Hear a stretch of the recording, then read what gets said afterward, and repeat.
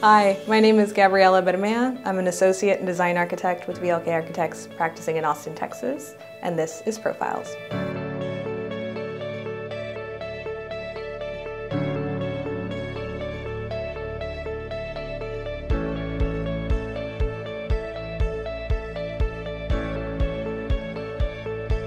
I wish I could tell you some big grand story into architecture that I was just always moved by buildings, but I truly knew from a young age I wanted to assist and serve others and help others. That's what I wrote down on my kindergarten sheet. That's what I stand by today.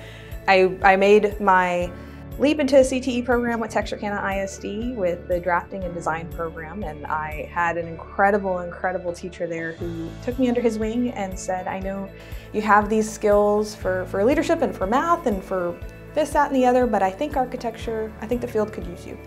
And I was drawn to it. I dived into the programs of the college or the university that I attended, the University of Arkansas.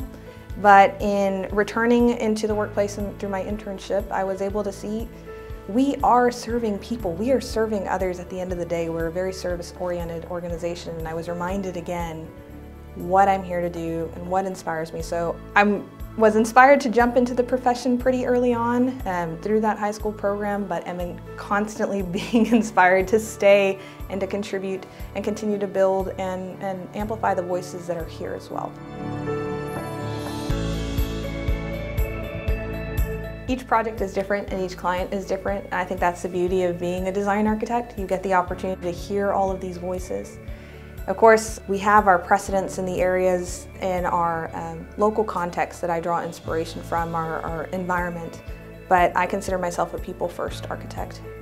The best part of my job is when we get to show them that in real time, in real space, and they say, I had a part in this.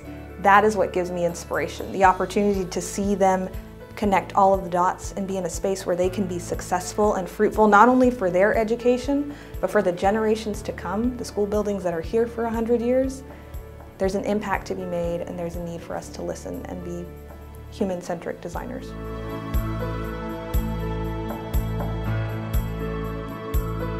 For me, where my steps have been taken in that is in joining community organizations, focused organizations like Women in Architecture, like Latinos in Architecture, like Arquitinas, having the opportunity to mentor one-on-one individual students from K through 12 with ACE, and then to the professional who's pursuing licensure like in Arquitina. I think it's the full broad picture.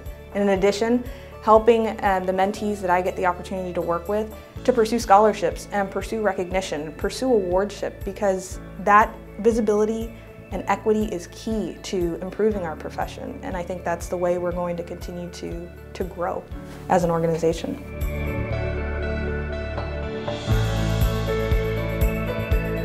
So I have to take a moment to shout out Hutto ISD. Almquist Middle School is one of the most recent ones that I've had the chance to work on.